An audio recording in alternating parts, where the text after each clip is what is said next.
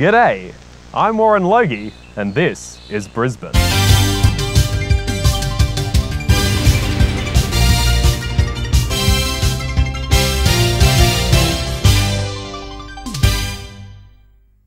Brisbane is more than just a bustling city with more people than jobs.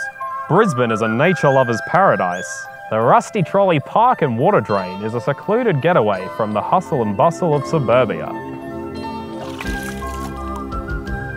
This natural habitat of the Rusty Trolley wasn't always this serene.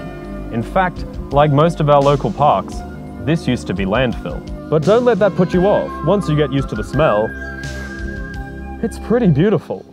Enjoy the many park benches like this one, or this one, or this one, or this one, or this one, or this one.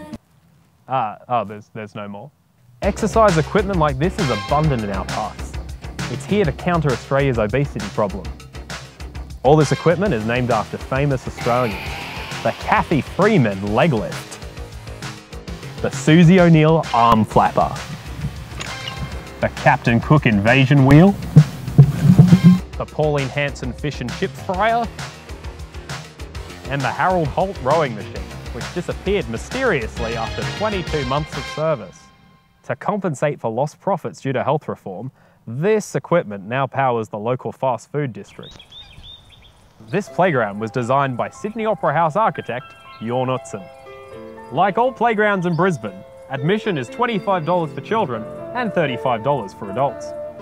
Premium wood chips and complimentary water balloons are abundant in Brisbane parks.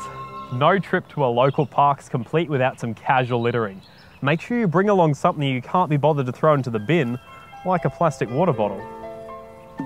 Local parks, love them or hate them, you can't argue they don't exist.